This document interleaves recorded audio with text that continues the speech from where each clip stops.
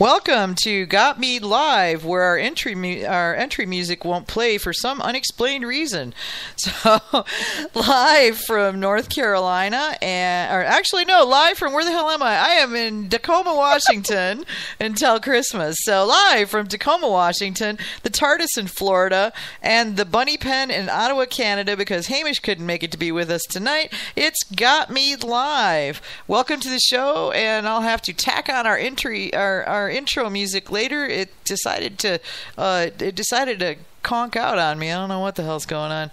Tonight we're going to be talking to Ash Fishbein, who is one of the owners with his cousin Matt of Sap House Meadery, which has been out there making fantastic international award-winning mead since 2011. So Ash is a mead nerd. So we're going to have fun talking with him. He has deep mead knowledge, so we're going to attempt to draw him out and get him talking and see where it goes. So if you're tuning in tonight, this could be a really fun and probably highly technical discussion of mead tonight. So put your recorders on and, let's see what happens. Right. Speaking of which, I turned my recorder on. Because it says in big red letters on there, turn on the recorder. I even made the multicolored letters now. I saw that. Yeah, it looks really cool. It's very special. kind of looks like fairy bed, you know. Let's not get started. Hamish will come and hit us. Hamish will come and hit us. Yeah, and the spiders that carry mice up and down refrigerator doors. That was just weird. That was cool. That was very cool, yeah. So I'm actually not drinking mead tonight. I have rum and peach tonic water because that's what I had handy. I haven't had an opportunity to hit a couple of the local meaderies and pick up some stash. So, well, you've had your hands full. Yeah. Becoming a grandparent takes a lot out of a person. Oh, my poor daughter, she's just like dragging her butt around. They're both of them so exhausted. I told them, I said, as soon as you get that baby stable to where he's, drinking regular and we know he's going to do it, and, there's enough, milk that she's pumped, then I told them, then you can take and hand me the baby and go to bed. And I'll stay up with him and feed him every 2 hours all night long. And they're like, yes, that would be so great. They're very into that idea. And I can't say as I blame them because they've been for a week now, every 2 hours, around the clock. Little babies need that kind of attention, though. The bigger ones sometimes can get away without it, from what I hear. But well, yeah, it depends on the baby. I mean, he is, he's a preemie, so that makes him a little bit more high maintenance, at least for the next few weeks, until he gets kind of back to the normal levels where he would have been if he'd been born a month from now, like he was supposed to. So, right. Anyway, that's what my wife says about it. Anyway. Yeah. Sorry, I got off on a sidetrack there. Okay, so listen to us live on the Got Mead website at www.gotmead.com, or if you're mobile, you can hear us recorded on iTunes, SoundCloud, TuneIn Radio, and also you can check out our show player on our Facebook page at facebook.com/gotmead. And you can listen to both our live shows and our recorded shows there as well. And take us with you everywhere you go. I am working on developing a Got Mead Live app, and when I get that done, I'll let you folks know about that. So replays will be available on all of those places on Got Mead Live, Spreaker, SoundCloud, iTunes, and Stitcher. Just search Got Mead Live. On Facebook, you can find us at facebook.com/gotmead, and we also have the Got Mead group, which is available for anybody who wishes to join, and we have a Got Mead patrons group, which is closed to accept only Got Mead patrons. So if you're a Got Mead patron and want to come hang out, just let me know and tell me your username so I can look you up and verify that you're a patron so that I can let you in. On Twitter, you can get us at Got Mead Now. If you can't call us, go ahead and tweet us. Making Mead back to basics, if you go to gotmead.com and put your mouse over Got Mead Live, there's a drop down there where you can get to the Back to Basics question page where you can send us questions. And then, of course, if you want to call us, call 803-443-MEAD. That's 803-443-6323 if you want to call in during the show. all of this stuff costs money. We all work for free because we're funny like that. But all the equipment, software, and maintenance and monthly fees, yada yada, it adds up. So if you listen to the show, if you use Got Mead, if you found it useful, please consider becoming a supporting patron member. It's only $30 a year, and you get access to all of our patron-only information. So there's patron-only forum boards. There's a patron-only Got Mead Facebook group that you can use, where a lot of the more experienced mead makers hang out there, and you're also going to find award-winning recipes that you can go ahead and use for your personal mead making. So it's pretty handy, and for $30 a year, you can't beat it. It sure is cheaper than Starbucks. So give it a consideration, and let's help Got Mead grow. And I appreciate it. Thank you. Cheaper than public radio. It is cheaper than public radio. That's right. Yeah, and I'm not going to give you like a stupid T-shirt that'll fall apart the first time you watch it.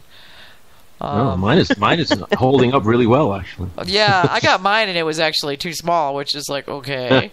So I was kind of upset about that. So I gotta see what I can do. I made the thing, but it's like, well, crap. Oh boy. Okay. So well, what is AJ drinking? Oh, I've got my bottle of Joe's Ancient Orange. It's a Chateau Chauvet production. Started in 2011. Bottled in 2012, that made with Crier's Apiaries, Golden Honey, and it's really, really nice. I think if I go commercial, I may have to talk to Joe about just giving him some money for the recipe. Yeah. What's the Golden Honey? Is it Crier? Is that how you say it? Crier's, yeah. Crier's, okay. It's their fall harvest. So it's a lot of goldenrod and some aster and whatever else is blooming in the later in the season, as opposed to their lighter stuff, which is mostly clover, which is early in the season. Oh, okay. Cool. And they also have buckwheat, but it's about as close to varietals as I get without paying a lot of money for them. Right. I'm just waiting for my credit to build up at B Folks. And then I got to figure out how to get up there and get it, because it's like, well, okay, I get the credited mead, but then I have to like get it. So yeah, usually I manage something. All right, let me go ahead and call Ash, and we'll get him in here. So far, all of this temporary portable equipment seems to be working good. Crossed fingers and you said it. Touch wood, You just said it. I did just say it. Yeah. You cursed it. I know. It's all your fault. It is all my fault. Hang on. But, it like, just asked me what country I'm in, and it's like, well, okay. When I was a TV producer, that was the worst thing you could do. Just say, hey, we're going to be done quick. Yeah, oh God, it never works hey, out look, that everything way. looks like it's working. Oh, no. Yeah. Okay, so yeah, we have to just, shut off our mics and do the fix the computer dance. So, okay, we're going to add him in here and hope like hell this works. I actually figured out a way to get the ringing to not happen. Nice. Yeah. And when Vicky says the fix the computer dance, it's me shouting out a string of expletives. So this is why we mute the mics when we play that game. Yeah. All starting with Fs. So, Ash, did we get you? Hello. Hi. Yes. Can you hear me? Yes, we can. This is all like I'm crossing fingers, eyes, toes, and everything, because I'm working on a tiny little tablet computer that I've got everything running on for this show. It's like, please don't mobile. crash. Yeah, Got Mead Mobile. It's like, please don't crash. That's awesome. Yeah. So far so good. Crossed fingers, toes, and eyes. But welcome to Got Mead Live, Ash. It's good to have you on. Thank you very much, and thanks for having me. Well, you everybody's been telling me this, like, you need to get Ash on the show. You need to get Ash to do a talk. You need to get you're like apparently the number one mead nerd these days. I don't know how I've become that. There's a lot of great mead makers out there, but I'm happy to be here, and I look forward to any questions that there may be and whatever insight I can provide. Okay, cool. Well, what we're going to do is we'll kind of dig into a little bit about what you're up to and what's going on with the meadery, etc.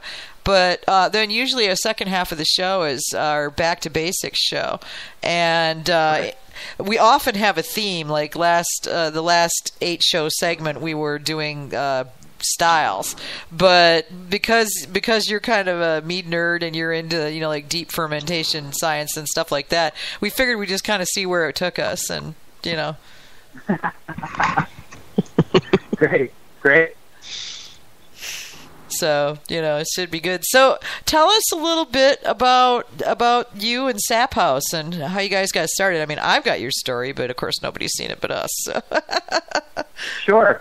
So we started Sap House in 2009, but my history with mead goes back into the 90s. I actually started with beer in 10th grade. I wasn't old enough to buy it, so I learned how to make it. And I became a pretty solid fan with friends, and it really started there. I didn't know what I was really doing. Went to the local homebrew shop, and they had books of clones and different things that different recipes you could make. And I remember one of my first batches was a Sammy Smith oatmeal stout, and I really just loved what it was all about. And after that, it was 11th grade English lit class, and read Beowulf, as many mead enthusiasts have read and know has been mentioned in. And I remember 11th grade, I was just like blown away that you could make alcohol from honey, and it really just kind of kicked it off. I was a home brewer from 1998 to 2009, when Matt and I both decided to open up Sap House Meadery. Him and I are cousins, and we live in a town, or we're from a town that's really was a hustling and bustling town back in the early 1900s, and over the years it started to kind of get a little bit depressed. We had a train that used to come every single day, and from Boston, that stopped coming. Our little town got bypassed twice to a major highway, so a lot of the center of town just kind of went dormant, and a lot of business and industry left. So all of my life, it's kind of always been like that. And there's a lot of people in the area that have tried and are trying to recreate or revitalize our town, and Matt and I wanted to join in on that. So we actually ended up purchasing a building that came up for sale fall of 2009. Got it on a very short sale. We both Matt and I were working full-time jobs. I'm a chef by trade, and we said, let's try this. Let's buy this thing. Let's do it. And it was Christmas Day when we decided to do that. And by January 21st of 2010, we closed on the building.